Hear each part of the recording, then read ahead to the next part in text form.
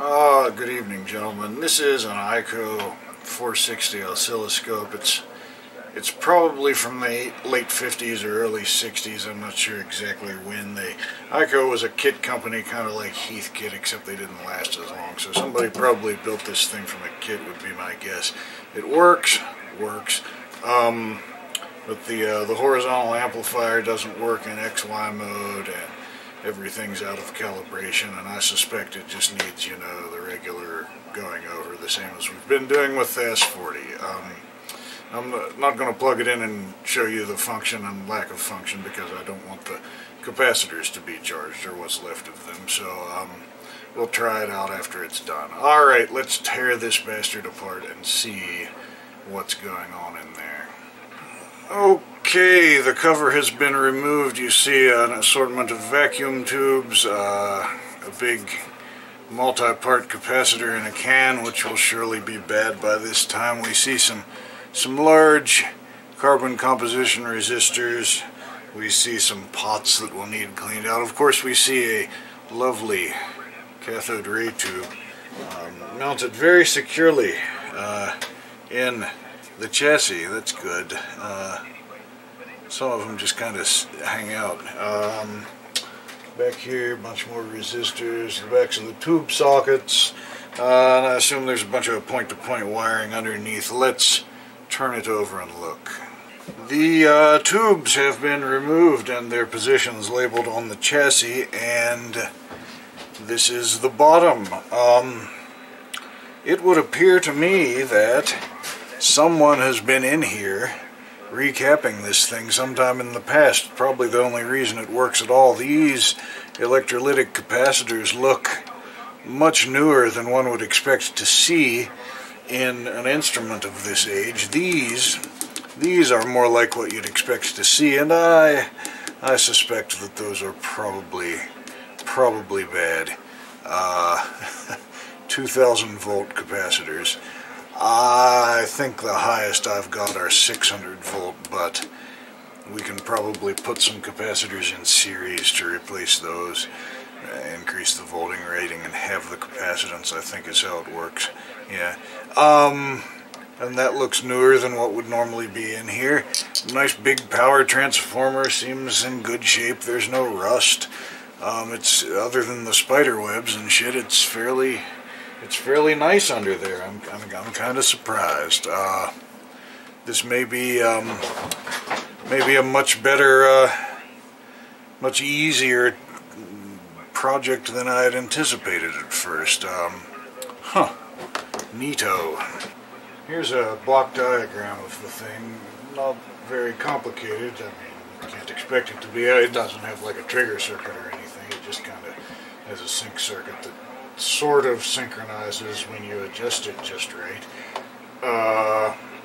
Anyway, the horizontal amplifier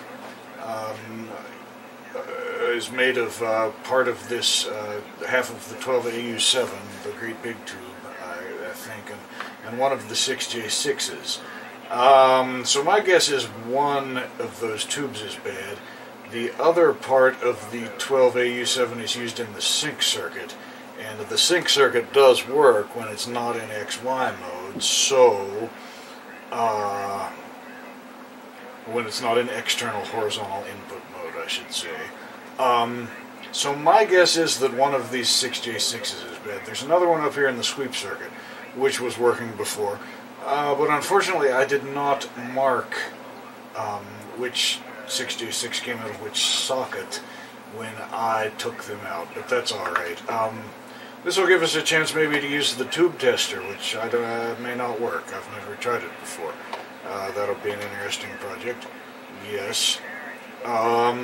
Okay, anyway. Let's test some shit, I guess. My ESR meter isn't really very good for testing these big high voltage capacitors. My guess is these are bad for sure, and these are definitely bad. And if I'm going to be replacing all that, I might as well replace all of them, right? So, whatever.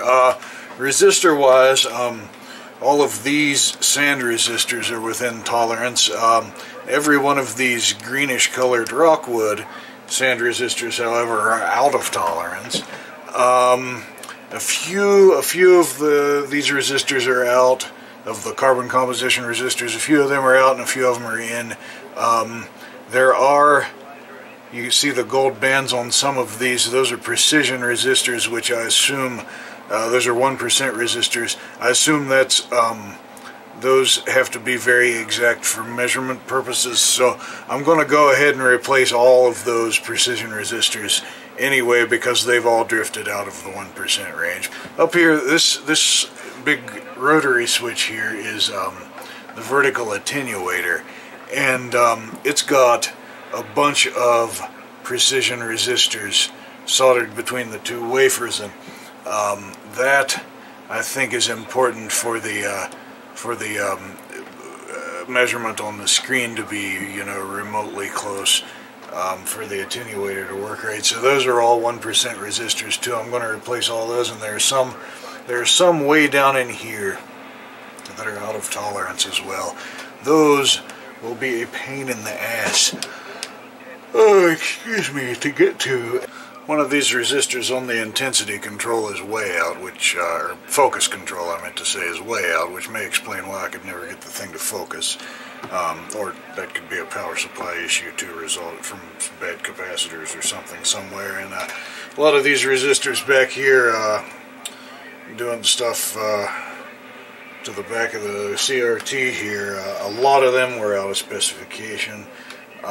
So anyway, I'm going to try to find an assembly manual for this thing, because all I've got is the user's manual, and hopefully the assembly manual will have pictures of the assembled